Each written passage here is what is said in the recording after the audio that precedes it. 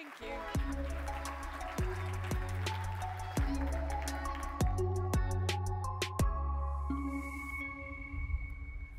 Is this sound? Yes, great. Now this, yes, also. Okay, good. I should not have worn a woolen sweater while being on stage, I now realize. Anyway, thank you all for coming. So I don't really remember when for me it was the first time, but I've heard this saying that that everything is connected at several points in my life. And although I don't want to debate whether or not everything is connected, I have noticed that connections can really be found everywhere. You know, connections are part of us, of the world, from connections between people, within nature and language, within culture, and you know, some are literal connections, and others connect us across time, while others only exist through the meaning we as humans give them. And in these days, when more data is being collected every day than we could ever hope to explore, the variety in connections being gathered is opening up the possibility to display more of these often complex networks. So I've been focused on visualizing data for several years now, and I like to take on the bigger data sets, those that have a lot of diversity, so I can show context and other stories besides the main insight. And ever since I started freelancing in 2017 under Visual Cinnamon, I noticed that a lot of my projects can be seen as revealing connections. Some very obvious, some more subtle, some ending up as actual network visualizations, while others need a different visual form to best display the insights.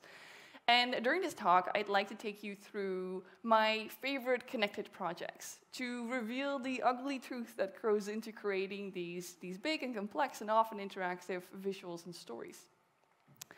So I want to start out with straightforward connections, literal lines that are being drawn, and only through the lines do the connections even exist, constellations. So being officially an astronomer, I have a very big bias for anything space. I'm often inspired by space for design elements in my visuals, but I also find myself creating a visualization about astronomy every once in a while. And so for my final addition to a year-long collaboration called Data Sketches that I did with Shirley Wu, there were 12 projects. Each project had a different theme, and for the last one, I had to make it about astronomy. So the topic was myths and legends, and through a winding road of ideas, I eventually thought about, you know, the myths and legends in the night sky, because sure, I can pinpoint some of my favorite constellations, but those were all from Western culture. And I thought, you know, what if other cultures across space and time, what if they seen in the same scattering of stars? Are there certain shapes that almost every culture identifies with? And so I drew this little sketch in my notebook, and that tiny little sort of circle in my head would eventually become something like a full sky map being inspired by the amazing sky maps of the old days, but also incorporating what we know now in these days. And so full of enthusiasm to get started, I went online, hoping that diverse cultural constellation data would be available for free, of course.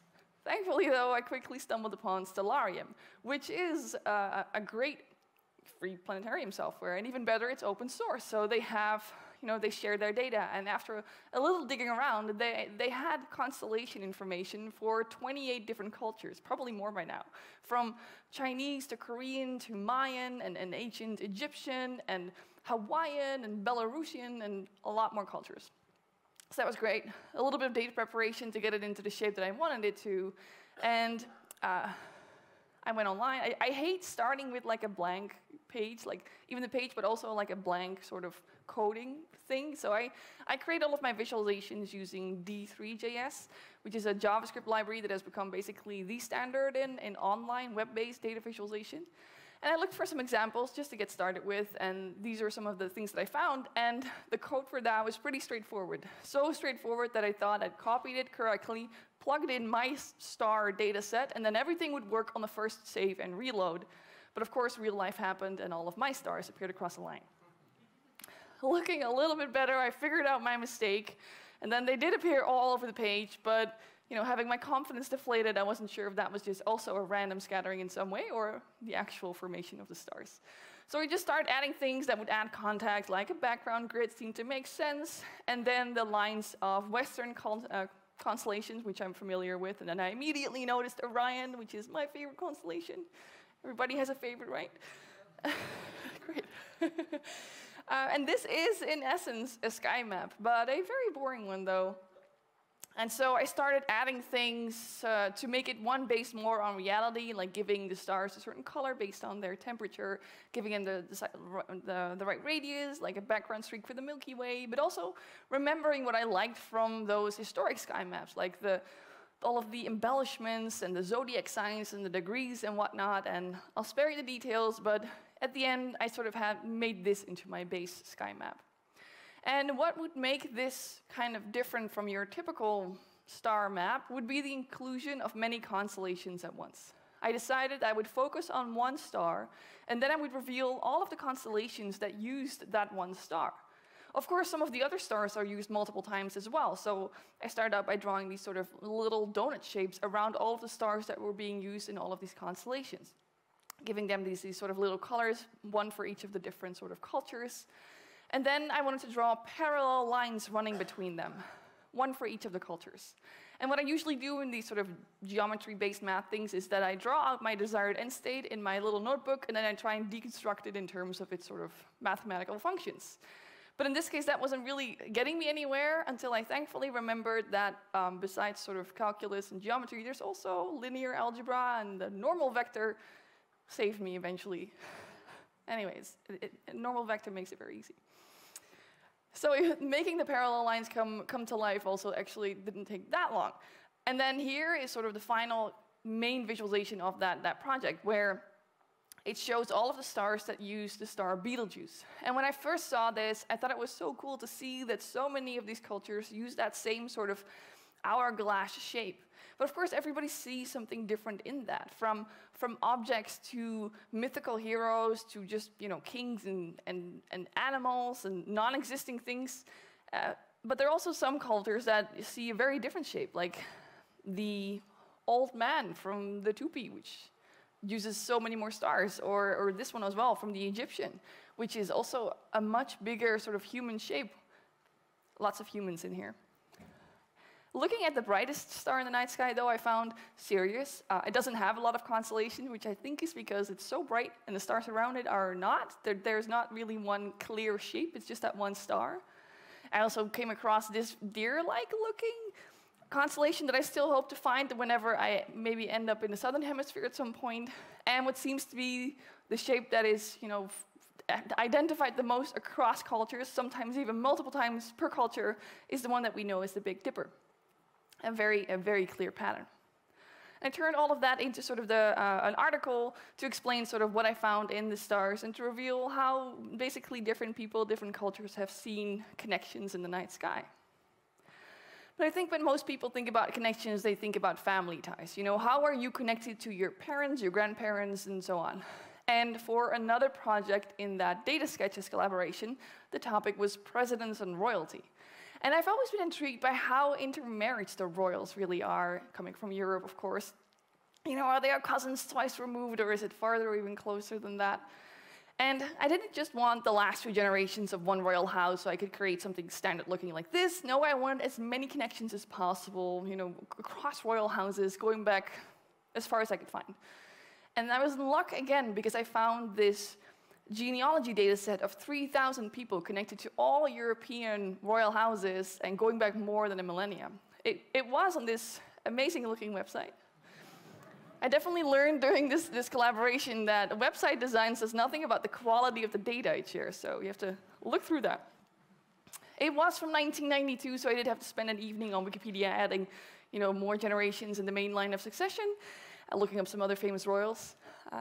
But the problem that I have with these highly interconnected networks is that it is very hard to draw anything less abstract than just circles connected by lines. And that is because the best way to visualize a network is so inherent to the actual connections within the network.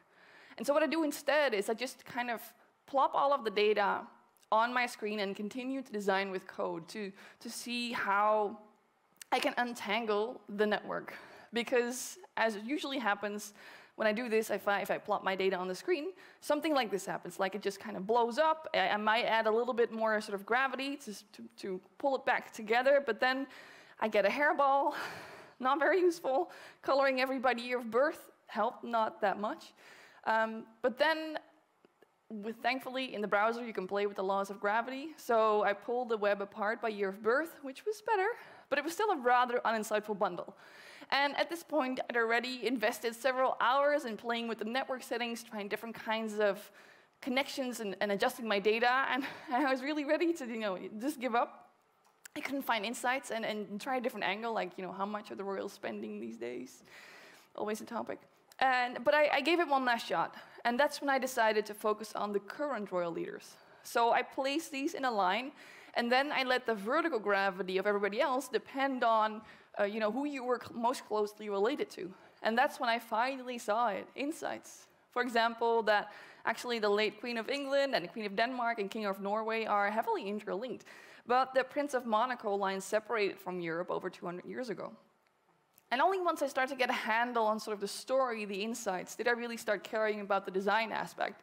And like I said, I have a bias for all things space, and networks remind me of constellations, so I turned everybody into a star. That's really the only reason. So here's the final result, rotated 90 degrees to better fit a typical screen. But because I wanted people to understand the connections within this network, I added 2 types of interactions. For example, you can hover over anybody and see how far 6 degrees of separation reaches into this web, which for this lady, Pauline of Württemberg, I believe she is called the grandmother of Europe because she is connected to 6 current royal leaders in only 6 steps. But we can also click on anybody, such as the late Queen of England, and I believe she's here somewhere. Here we have Sissy, and she's their shortest path. Which, for these two, they're not that closely related. You have to go back sort of in time again. I still have to fix that. But it's probably closer than any of us are to Sissy. Well, most of us probably. But the late Queen of England, and let's see here, we have the King of Norway. They really are like cousins once removed or something.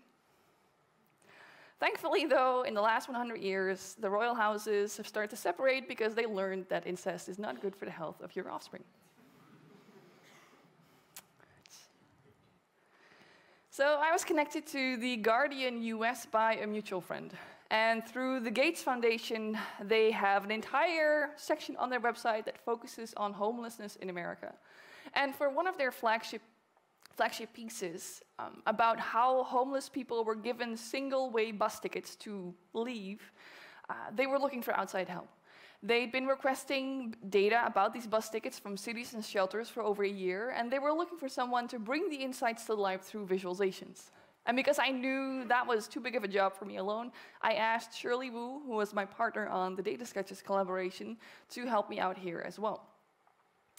So all of these, well, with my data science background, I kind of took all of the data analysis and cleaning on me. And of course, all of these cities and shelters, they'd send over PDF files and Excel files, all completely differently formatted, of course, so that was already a joy to do.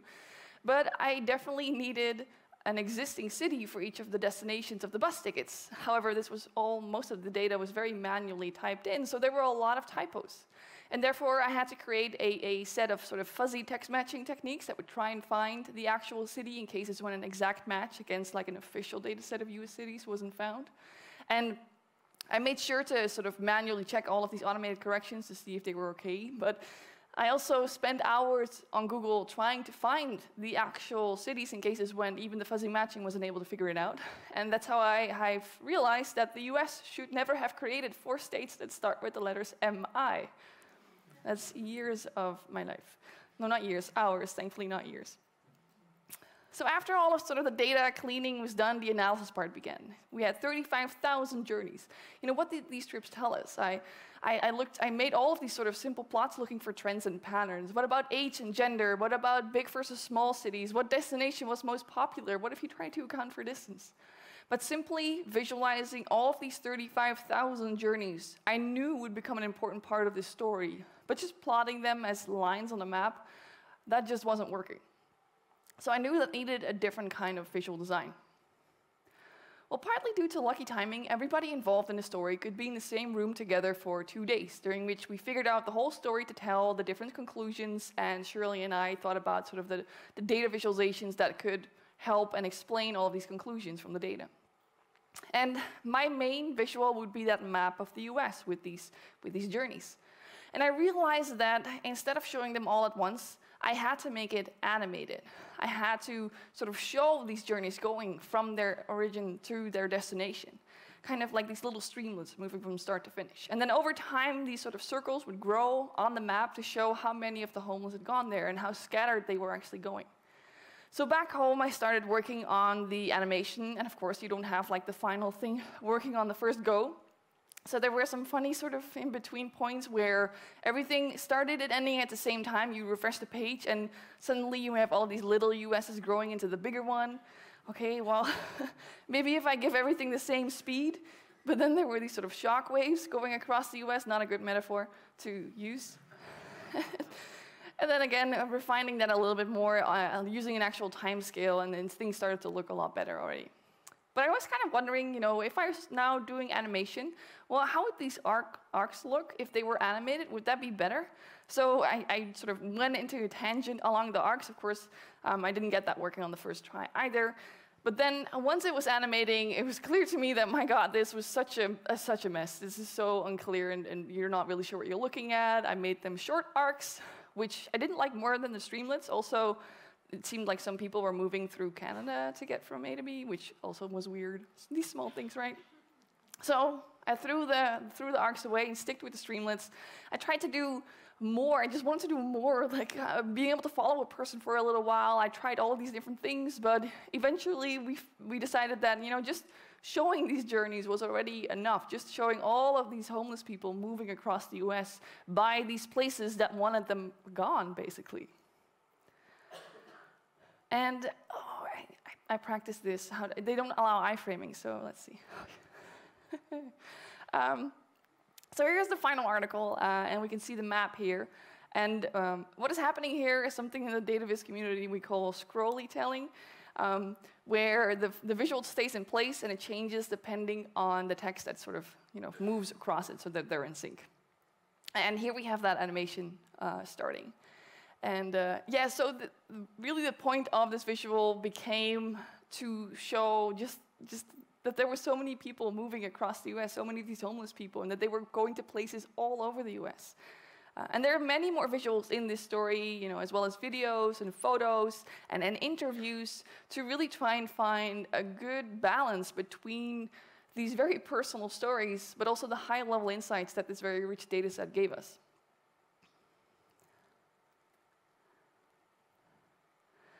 So now I want to look at the connections between the many different cultures that we have on Earth.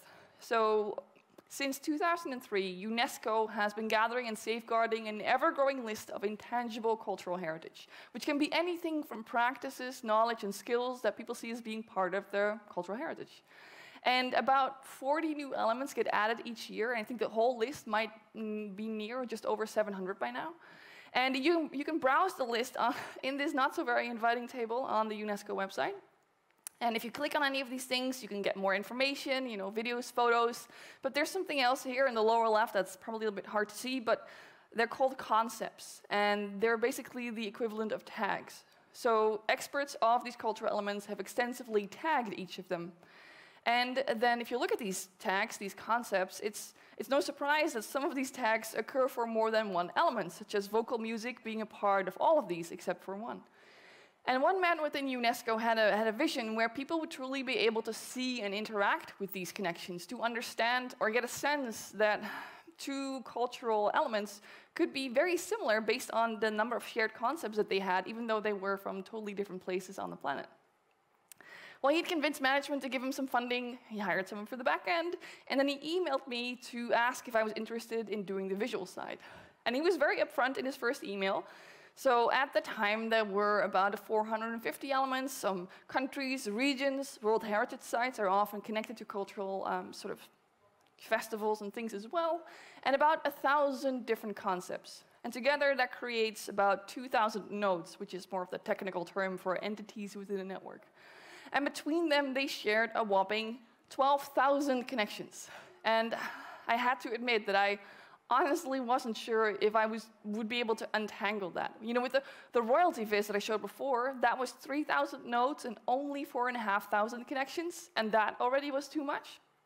However, like the not so long working freelancing person inside of me was like, UNESCO is probably one of the dream clients, so I'll say yes and then let my future self figure it out. I've done that before. And you know, as with the royalty project, I also skipped the sketching phase. Usually I sketch out ideas, but here again, this was a network, and so I had to plop all of my data on the screen and then continue to see what happened there. And as I totally expected, I ended up with hairballs. Giant infectious disease-like looking things kept appearing on my screen no matter what I tried. However, there was one thing that saved me. Not all of these connections were of equal importance. If we go back to the concepts, there are actually primary concepts and secondary ones. And for example, for the tango, it has primary concepts of dance, instrumental, and vocal music, and it has a lot more secondary ones, such as choreography and emotion. And although UNESCO didn't want to aggregate any of these connections away, they were okay if I sort of created the network, placed the network, by only using these primary connections. And so I temporarily filtered out anything that wasn't either a cultural element or a primary connection to a cultural element. And then I redid the algorithm, and I saw this, where all of the yellow is the cultural elements, and all of the other dots are some form of concept. And when I saw this, it looked a lot more ordered. In fact, I thought I could see communities, which would be a great way to sort of create more, to untangle it a little bit further.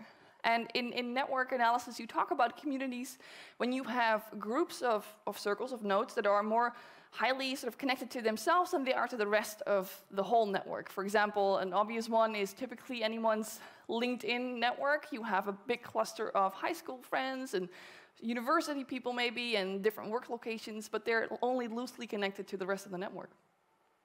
Well, thankfully, smart people have written algorithms that can find these communities, and I can then use that information to color each of the communities differently, for example, which is what I did here. Just a basic rainbow color scheme for now, but I was definitely seeing these sort of communities. We had green here, then we have sort of a lilac over here, a big one, and then they're darker purple over here. So that was good.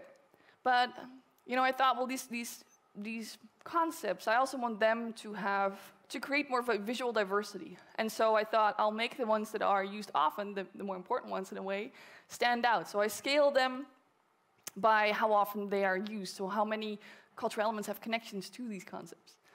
But there was more that I could do. I mean, there's a lot of overlap, but besides that, generally with these network algorithms, all of these circles get placed randomly on the page when the network sort of algorithm does its thing. And then you kind of hope that it knows how to untangle itself. But sometimes they can kind of sort of get sort of caught up in themselves because there's just too many. And I thought, well, I know that these communities, they belong together. So what if I say, instead of starting out randomly, I'll place all of you in a circle on top of each other, and then I will let the network algorithm start and do its thing. And when I saw this happening, I saw that really most of these circles stay really close to that initial starting point. Only some of them are drawn out more towards other places because they have more ambiguous connections. But that really showed me that looking at this particular network from the angle of communities was a great fit. Well, it was time then to put everything else back into place, all of these sort of secondary connections that I'd filtered out, first placing them in sort of the average location, running a second network algorithm to place them according to all of their connections, and going to a different sort of color scheme, using different kinds of symbols for different things like regions, World Heritage Sites, these kinds of things.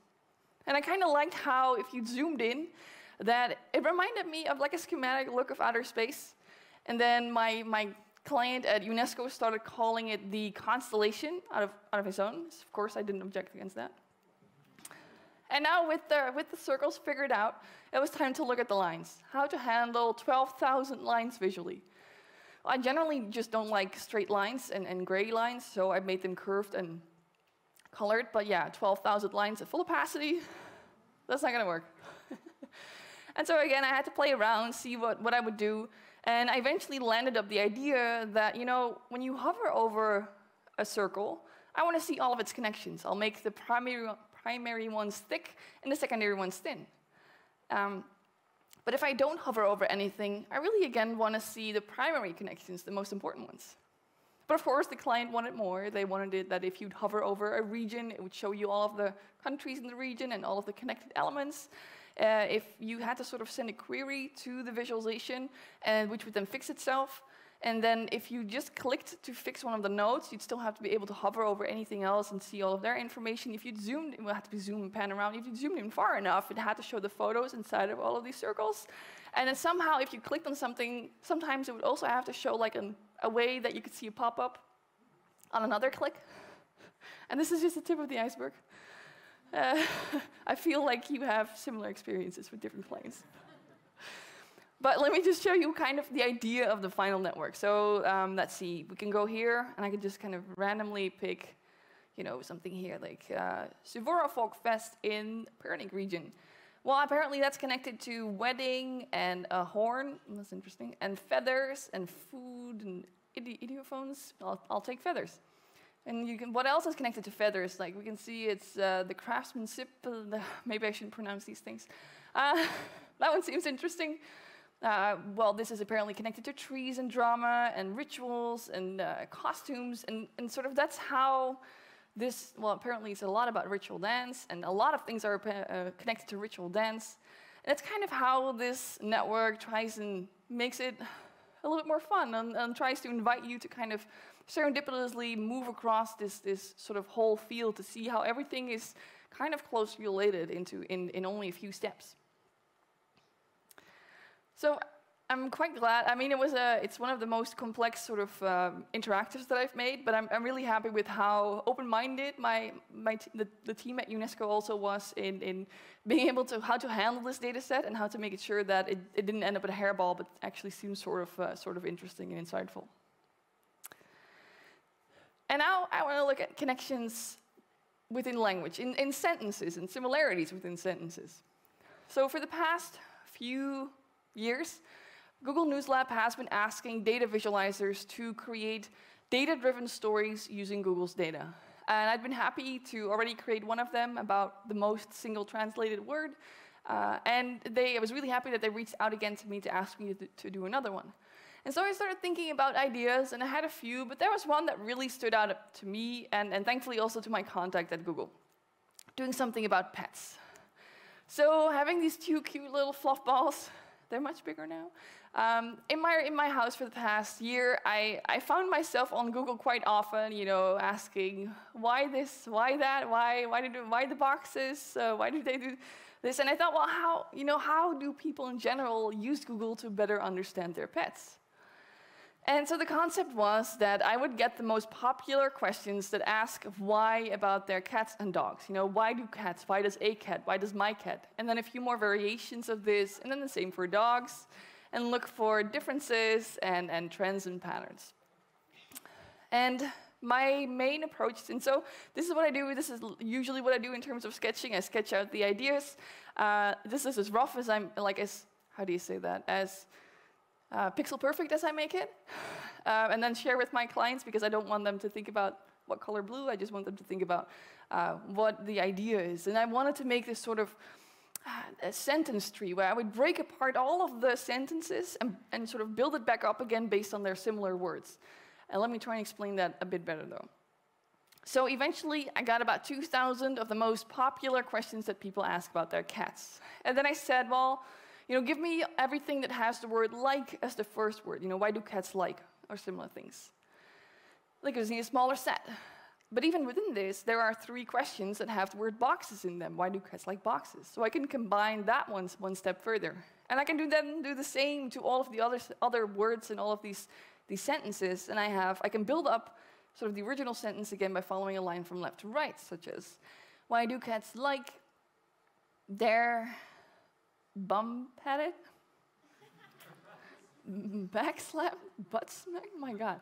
Why do cats like to go into the bathroom with you? Yes, I do know about that one. And there are some very interesting things in here. But this takes up a lot of space. And so I thought, well, I want that to be closer to the word. I want them to be circles, and then also scale them according to how popular that question was. So why do cats like boxes is much more popular than why do cats like milk or shoes. But this was just one small aspect of the whole data set. And I wanted to visualize all 2,000 questions at once in one giant tree. And so I started again very simply with my basic network. I added the lines. I thought maybe the distance can be determined by like how many words I am into the sentence. But I also really had to increase the size of these circles because I wanted to place as many of the words inside the circle so it would become a lot easier to understand what you were actually looking at. However, now it became almost impossible to see the connections. These gray lines, they were just kind of blurs going outward. It was completely unclear who the parent was of any of these circles. There were just too many things going on. And that's when I started to try and find any way to make these connections clear. Who is the parent circle? Who is the child circle? Like grouping all of the the circles that belong to exactly the same parent, but then it was still not clear who the parent was. And I would sometimes get the weirdest things, like I still do not know why these circles start rotating. I think it has to do with some sort of random thing in the code, because I would just undo and redo and then it would stop. But yeah, weird. I would have like these bigger ideas. I would draw them out in my notebook first to see if they made sense, like packing all of the children of the one parent into one giant circle, so you would only have one line between parent and child, but that was just not looking good. I would get chaos from time to time, which was fun, but not very insightful. And I tried, I don't know how many things and ideas to make this network insightful. In the end, I even made it just draggable. I was like, fine, if I can't program my way to it, I'll just drag my way to it. And so it took me about 2 hours to do the right-hand side of this. And I took a step back and looked at it and thought, no, that's still not it. It's not. It's just, it doesn't speak to me as if it's inviting to actually want to explore this network. So 40 hours after having started with that initial network, did I finally throw in the towel and felt like this is not the way. But of course, this was a paying client, so I had to come up with something. Well, with the idea that I wanted to create this one giant sort of tree, closed off, that wasn't it. I looked back at the things that I'd done in all of those 40 hours to see if there was something that I could use as a new seed of a new idea. And then I remember thinking that at one point I'd basically cut all of the connections to the central cat circle so that each branch would be its own mini tree, like which we already saw before. But there's also meow and need and lick. And looking back, I kind of, well, yes, that also didn't go right the first try. But I kind of liked how these smaller trees looked. They were very kind of cute and insightful and made much easier to read. And so I thought, well, maybe I can have like a page, like a screen full of these mini trees. I'll put them in these giant circles and place the circles on the screen, each of them housing a mini tree. So I have like a little formula to figure out how big the circle should be. I place them randomly on the page. Then I have like this non-overlap that tries to push everything away. And then at the end, I basically run a separate network algorithm within each of these circles. Here are some of the bigger trees to make these mini trees. And here are the rest. And when I saw this, I was probably biased after 40 hours of failure, but I finally felt like I'd found a good middle ground between being able to give people access to all of this data, all 2,000 questions, while not being too overwhelming, I think, to a viewer, especially when I then also considered the design further. Like, I used a very whimsical color scale and like sketchiness to really make it fun to actually move your mouse over this and explore what it has to say. Why did my cat lick me in one spot? And there's also like, oh, it's a good paw, that's a nice one, I think. Sniff something, that's very specific. I live back with their mouth open. Yes, they do that. I looked that one up because my cats did that. Why do cats stare at you? They're also very good at that. But anyway, but then of course, this wasn't the only visual on the page, so the whole process started again with other visuals. I tried, I don't know how many color palettes and font choices. I had to create the layout of the full page, and I'm like a data scientist turned data viz designer, so HTML and CSS is not my strong suit, so that was a thing. There had to be different kinds of interactions on desktop, on mobile, because, personally, I'm really happy that we have smartphones, but like as a data viz professional, I'm really not happy that we have smartphones. It's like, yeah, so little screen. Exploding the underlying sort of code. And then like an interactive search box had to be added anyway. So again, let me just show you the final result. Let's see. We'll go to cats. And well, I thought, well, starting out with that entire network as the first visual is a little bit too much. So I'll start slowly with some simpler visuals, like, you know, what do cats like and dislike? The whole cucumber meme thing was a big thing that people searched on. You know, why are cats afraid of cucumbers? And, you know, the sounds that they make, and the licking and biting and eating. And if you've stayed with me until here, you're finally ready for it all. And like, here's it all. And you can also search for things. Like, one of my favorites is, why do cats eat? Oh, God. Too bad. Eat fake Christmas trees. I didn't know that was a thing. And you can also, you can look at the same data set in different ways, ask different questions. Like, what is the difference between what people ask about my cat versus a cat, which is also interesting. Like, things that you would only realize if you have a cat in your house, like smelling and throwing up and drooling. These are things you ask about your cat, but not in cats in general. And of course, cats versus dogs. Dogs do win a lot. You wouldn't say that from like the number of cat videos, but dogs definitely win. Yeah, also the biggest project that I've ever worked on, because this data set was just so much fun to work on and tease out and make into visuals. And thankfully Google was you know, along with the ride. But there are so many different ways where you can find connections. There are connections in the way that an organization is built up. There are different kinds of connections between people besides family, like friends or lovers. There are, you know, connections within how an operating system works with tasks, calling other tasks and failing tasks and things like that. You can have connections across time, like visualizing all of the fights that one character of Dragon Ball Z has appeared in. I like doing these sort of very nerdy side projects. If you want to talk about Dragon Ball Z astronomy, Cardcaptor Sakura, I have like visuals on all of them. And what I've definitely learned about visualizing connections is that they require a very creative and iterative and especially custom approach to best display the insights. You know, sometimes you can have connections that are so straightforward that you can draw out like a simple design beforehand, like I did with the constellations. But usually the connections are so elusive and unknown and complex that there's nothing else for me to do but just plop all of the data on the screen using the most basic network settings and then continue to design with code to see how my sort of design choices affect the network as a whole until I can finally untangle it and find the story that it has to tell.